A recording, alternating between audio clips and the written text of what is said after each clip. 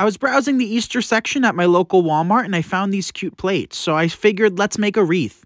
I started by securing a 14-inch dollar store styrofoam wreath frame right to the back using some hot glue. I would suggest this for indoor use, but if you use a lot of hot glue, it'll stay in place.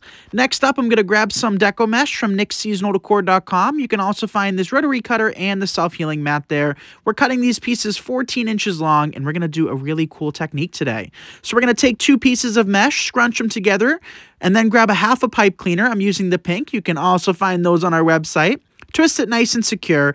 Now we're going to add a steel pick to this. This machine adds a little sharp spike to the end of a stem, or in today's case, a pipe cleaner, making it much easier to insert into the styrofoam. I didn't add hot glue, but definitely add some if you want it to last longer. Now we're going to grab some of these mini white roses, and I'm just going to place them throughout with a little bit of hot glue as well. And here's the finished design. Thanks so much for watching, and be sure to follow.